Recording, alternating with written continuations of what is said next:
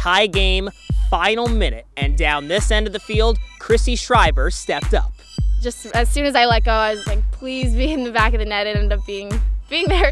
My coach, right before I went in, made sure, she said, Chrissy, you got this, and I absolutely believed in her 100%.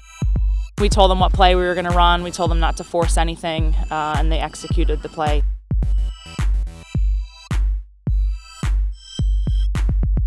I think that's really important. It's really important for this game. You really want that momentum, and to have that going into the second half really wasn't in our favor. I think it was big just because we finally had a full game as a team, for sure, from the defense to the middies to the offense. We were all there today, and I think that's what we were lacking. And I think now that we just had this, we can use this as an example, move forward, and have this as our starting point. We learned a lot from Wednesday, and I think we took it to heart and really came out here with a fire under our butt and got it done today. I still would say that I saw better things out of the second half. I just think that we're just still trying to find our offensive identity, so we haven't really clicked yet.